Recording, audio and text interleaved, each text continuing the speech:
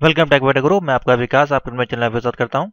तो आज हम बात करेंगे आपका जो लिब्रे ऑफिस हमारा चल रहा था उसकी 2 क्लास आपकी खत्म हो चुकी हैं। आज हम बात करेंगे उसके कुछ शॉर्टकट कीज और उसके एक्सटेंशन के बारे में जिससे आपके क्वेश्चन आंसर बनते हैं।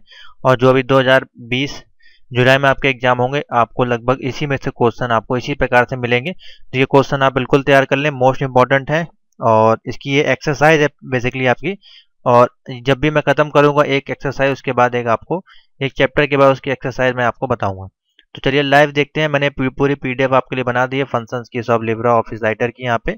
और इसमें लगभग आपको सारी शॉर्टकट कीज मिल जाएंगी। इस पीडीएफ का लिंक मैं आपको दे दूंगा जो आपको हेल्प करेगी आपके एग्जाम में और आपको प्रैक्टिकल करने में।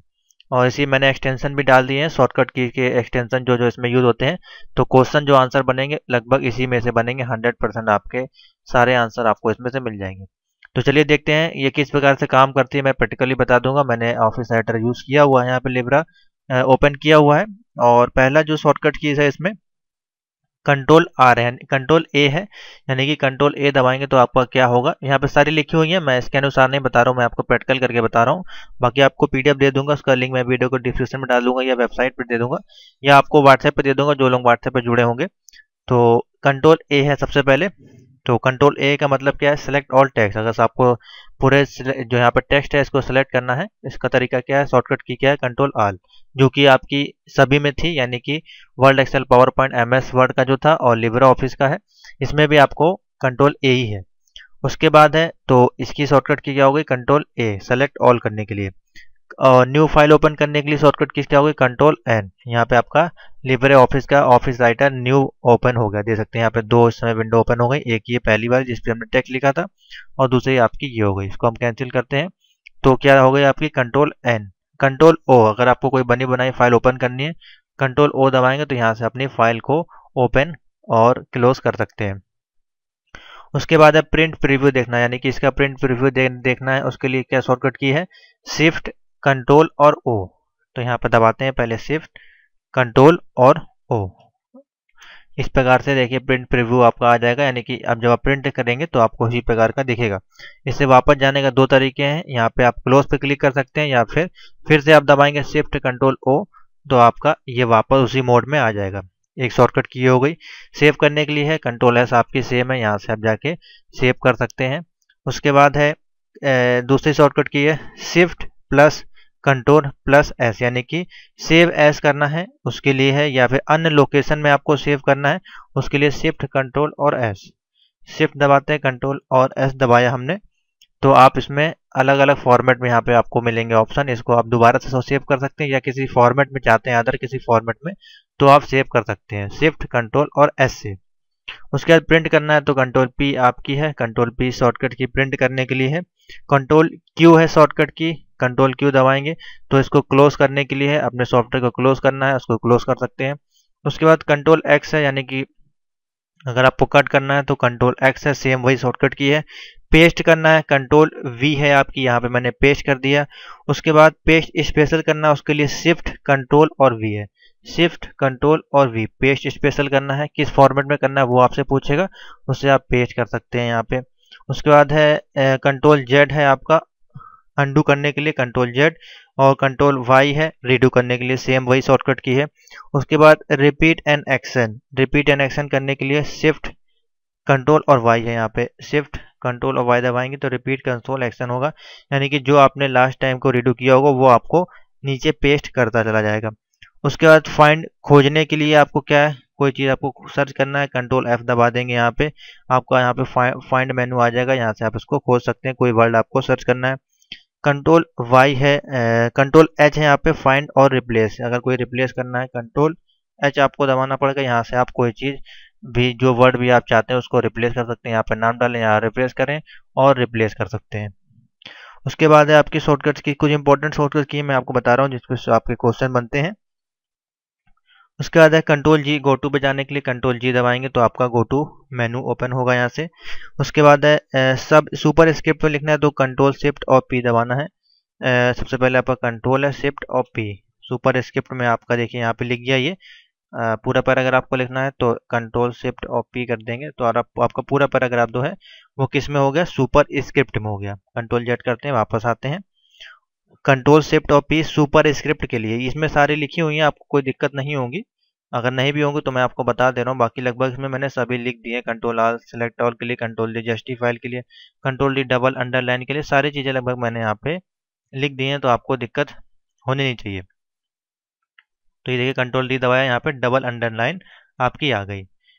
तो इस लगभग यहाँ सारी चीज़ आपकी काम करेगी, कोई आपको दिक्कत नहीं होगी। उसके बाद है कंट्रोल एल है, यानी कि लेफ्ट साइड में लिखना है तो कंट्रोल एल है। कंट्रोल आर दबा देंगे तो आपका राइट साइड में चला जाएगा। मान लिया आपने कोई चीज़ सेलेक्ट किया, इसको आप आर दबा देंगे, कंट्रोल आर से आपका राइट में चला जाएगा। कंट्रोल एल दबाएंगे लेफ्ट में आ जाएगा।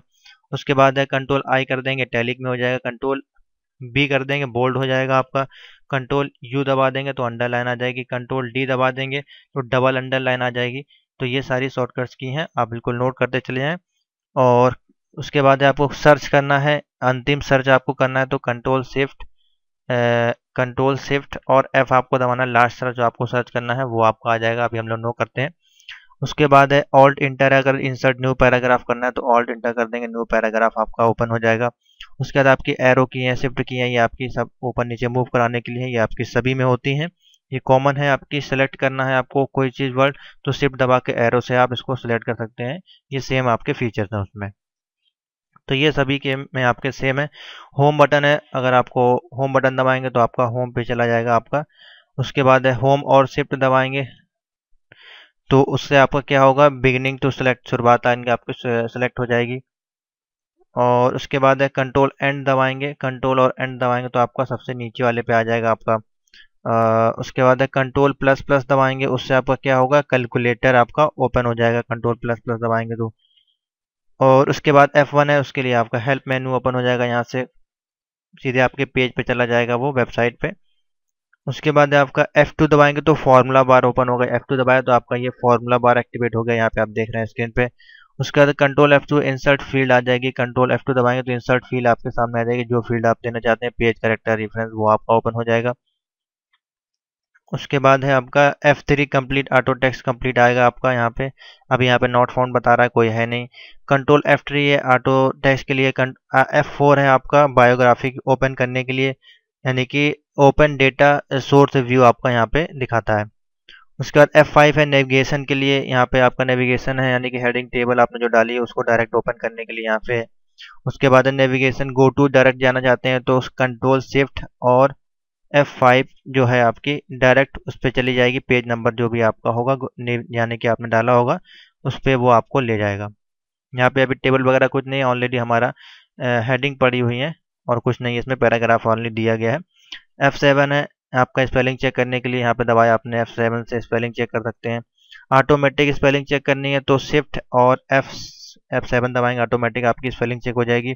F9 दबाएंगे तो यहाँ पे, तो चलिए आगे चलते हैं। इसी में आपको मैं कुछ इंपॉर्टेंट एक्सटेंशन है जो कि आपकी माइक्रोसॉफ्ट तो आप नहीं कह सकते, माइक्रोसॉफ्ट भी आप ऐड कर सकते हैं, लेकिन ये आपकी वर्ड प्रोसेसिंग जो आपके लिब्रे ऑफिस की राइटर्स की हैं आपकी, जो कि कुछ इंपॉर्टेंस हैं इसमें, कुछ अलग हैं। जैसे कि पहली हमारे पास है .cvs common separated value file, इनके फुल फॉर्म भी आ सकते हैं। और एक्सटेंशन अगर मान लीजिए पूछेगा .cvs का मतलब क्या है तो आपको बताना पड़ेगा कॉमन सेपरेटेड वैल्यू फाइल, ये आपके आएंगे इंपॉर्टेंट क्वेश्चन है। .db आपकी डेटाबेस फाइल का एक्सटेंशन हो गया।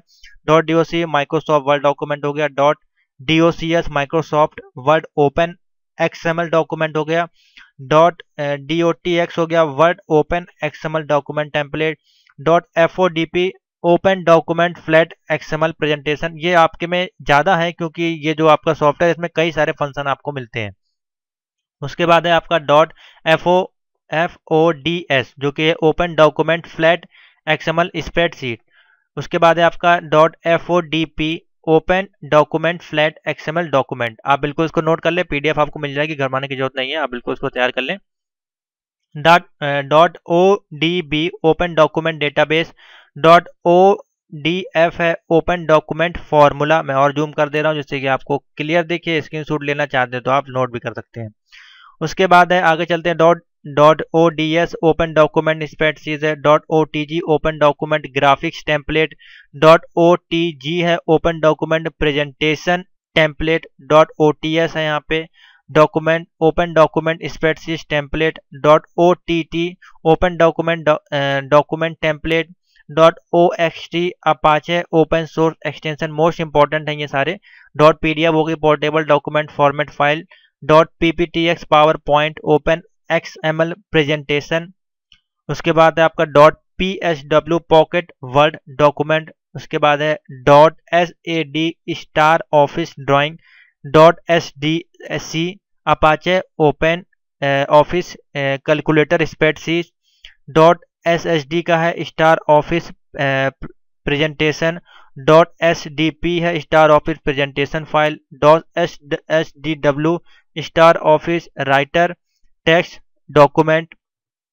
.slk है सिंबलिक लिंक फाइल।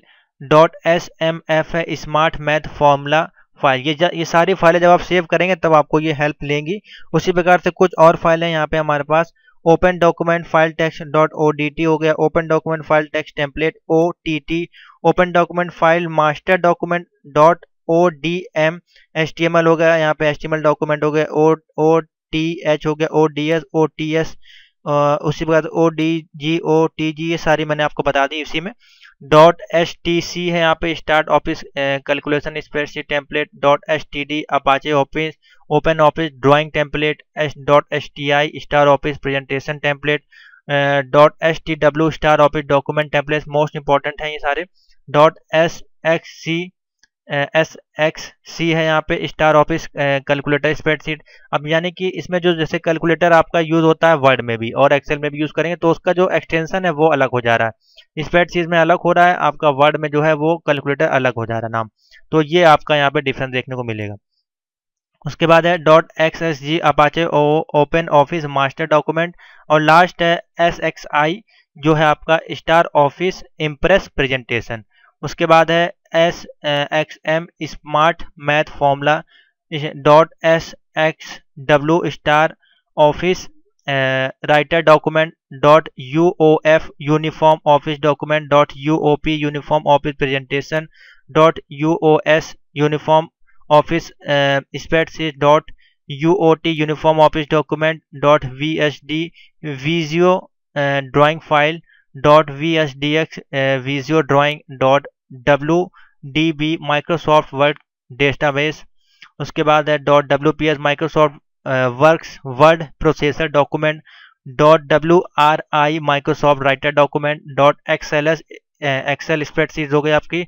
उसके बाद .XLSX Microsoft Excel open XML spreadsheet.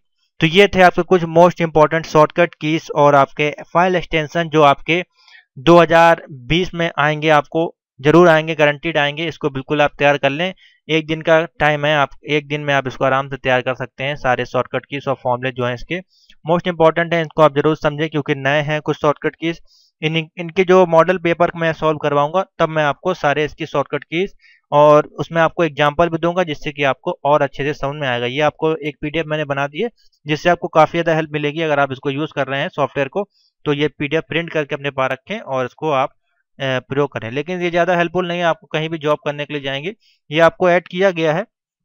Basically आपको MS वर्ड ही मिलेगा लेकिन इसमें ऐड किया गया। दोनों आप सॉफ्टवेयर यूज़ कर सकते हैं, कोई ज़रूरी नहीं कि आप इसी पे ही काम करें, लेकिन जो क्वेश्चंस आपको मिलेंगे वो इसी के मिलेंगे। तो मैं आपको जो क्वेश्चन है वो इसी के आपको बता रहा हूँ। इसमें आपके क्वेश्चन बनते हैं जैसे कि व्हाट इज फॉर्मेटिंग क्या होता है, एक्सप्लेन पेज लेआउट क्या होता है, एक्सप्लेन पोर्टलेट आपका प्रिंटिंग डॉक्यूमेंट क्या होता है, मेल मर्ज क्या होता है, इसमें IT टूल्स सिस्टम ये आपका क्या होता है, इसमें PDF फाइल सेविंग, ये तो इसी प्रकार के क्वेश्चन इसमें बनेंगे।